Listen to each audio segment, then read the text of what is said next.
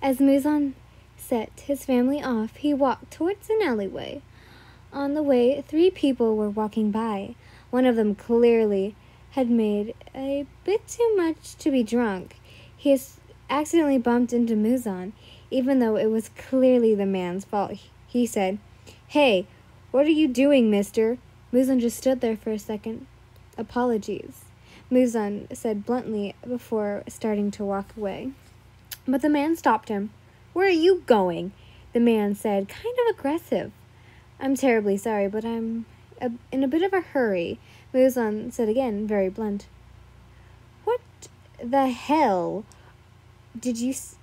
you say to me?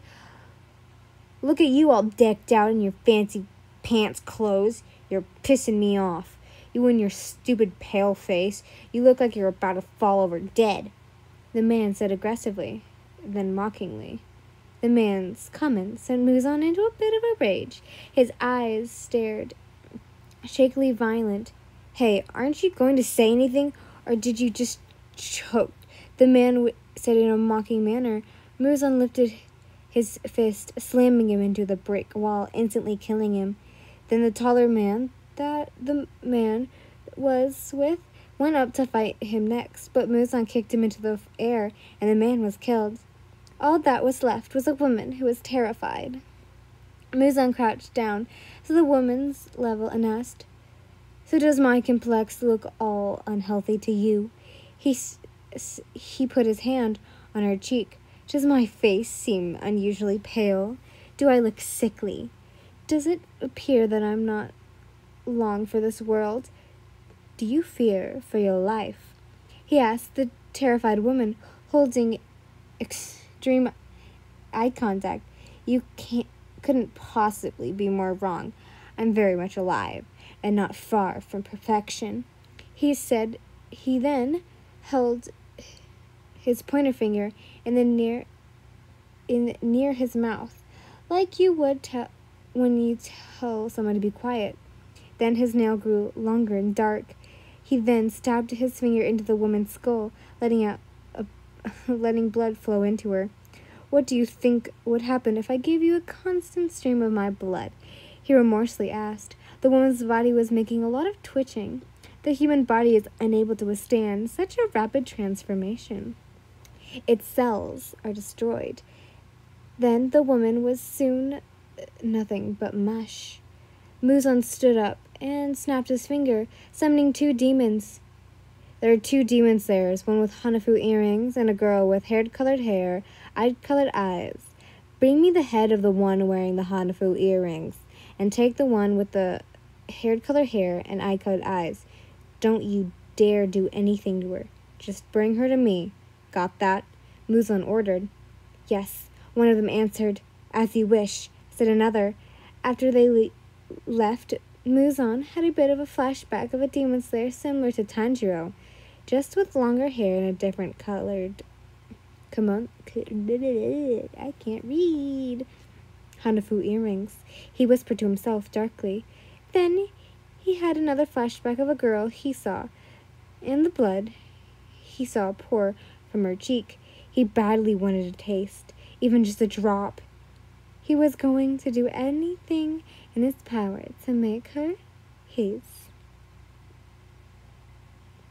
Your POV. When we arrived back near the udon cart, the man was scolding Tanjiro because he dropped his udon bowl on the floor. Tanjiro apologized and asked the man for another one. After having Tanjiro promise to eat it, he came over to me and asked if I would like one as well, which I said yes. The man wanted his sister to eat one, but Tanjiro stepped in and said that he would like 2. The man made our food. I was slowly eating mine, enjoying it, when Tanjiro was... Shut up. I don't care. Sorry, not you guys. I love you guys so much. Kiss, kiss. Shoving it down his throat like he was starving. I giggled. He finished quickly and I took about a minute or 2 to finish mine. He thanked the man for the meal and walked off. We were walking and saw the boy with the mint green hair. He walked over to him. Hi, were you waiting for us? I asked, and he slightly blushed. I'm here on special orders to bring you 3 back with me, he said, seemingly slightly annoyed. I could have just followed your scent to find you, Tanjiro said, with Nezuko right next to him. Our hiding place is protected by a concealment spell. You could have never have found it, he explained. I assume it must be his blood demon art. Oh, that's pretty smart, I said out loudly to myself. Before we go, he said as he pointed at Nezuko, did you know that girl with you is a demon and not much to look at? He said. Tanjiro took a second to understand what he meant. Then he turned to Nezuko, realizing he was talking about her. You got to be out of your mind. Who would look at Nezuko and think she's ugly? She was the beautiful girl in our whole town. You know that? Tanjiro yelled. Then we followed the boy to his and his demoness's hideout. All the way, Tanjiro was yelling at him about Nezuko. We were in front of the dead end. I know what this is. It's a stupid maze. That's the only explanation. You just need to behold Nezuko's beauty when she isn't wearing this ugly thing, Tanjiro was yelling as the boy walked through the wall. I followed him. Nezuko and Tanjiro did as well. We were now in front of a big house. Pay attention. Make sure not to offend the lady in any way, the boy said. Then he was in Tanjiro's face. Because I couldn't care less what happens to you. I only brought you here because she insisted on it, he said sternly. Okay, sure, Tanjiro replied. Don't worry, I'm sure he'll get along just fine. I smiled, trying to lighten the mood. As soon we soon walked in and met up with a lady. We're sorry, we left everything for you to take care of. So how is she doing? Tanjiro said. She'll make a full recovery, but her husband has been locked up. He's restrained in the basement, the lady said. Isn't it difficult treating humans with all the blood? Tanjiro asked. The boy hit Tanjiro. He growled. Is that what you think? She chokes back her own drool when she treats a human because demons can't control themselves? He retortedly asked. Sorry, Tanjiro said. Did I intrude myself? Apologies. My name is Tamio, and this is Yushiro.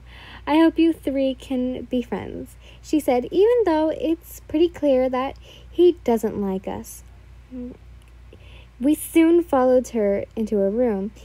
She told us how she herself is a demon, but she adjusted her body, so she doesn't need much human blood, only a small proportion. She told us how Yushiro only needs a little bit since she turned him into a demon. This part shocked me. For years, Muzan was the only one who could turn humans into demons. Miss Tamio said it took her 200 years to figure out how to change just one person. 200 years? It took you 200 years before you figured out how to transform just one person? How old are you, Miss Tamio? Tanjiro yelled. Then Yoshiro just punched him. It was understand why it was rude for a man to ask that to a woman. You should know better than to ask a lady her age.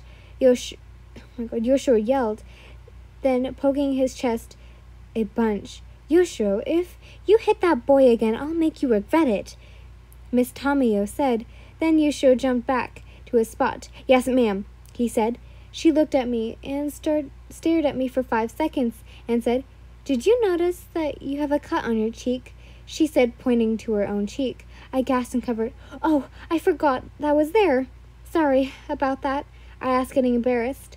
Would you like me to patch it up? She said. I nodded, and she made a motion with her hand to come over to her. So I did, and I sat next to her. She continued to talk with Tanjiro, and he asked if there was a way to turn a demon back into a human. She said there was. Tanjiro quickly got up, and while saying, Please tell me how, but she stopped by Yushiro flipping him over while saying, You keep your distance from Lady Tamio. She finished patching me up while got some of my hair behind my ear like a loving manner. but I didn't mind. She looked at Yoshiro, she said with an angry aura around her. Yoshiro quickly sat in his original spot. I'm sorry, I only threw him, not hit him. Neither is acceptable, she responded, and then he replied with a right. Thank you for patching me up, Miss Tameo, I said, bowing slightly. It is no trouble. I just hope it doesn't scar. It would be a shame. You're very beautiful. Angelic, even, she said, giving me a smile.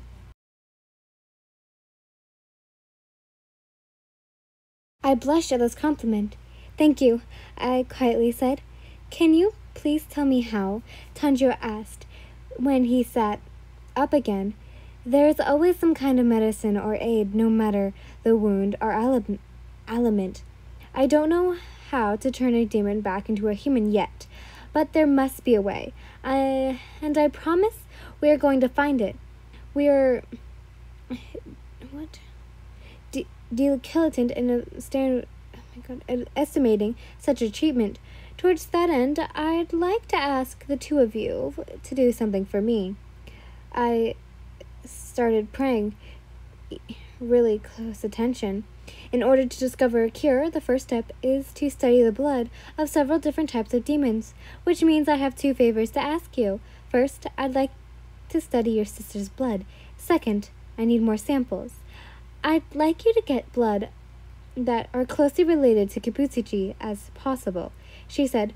I realized she must have meant the 12 Kizuki, more or less an upper rank, which could prove to be difficult, but we'll do our best.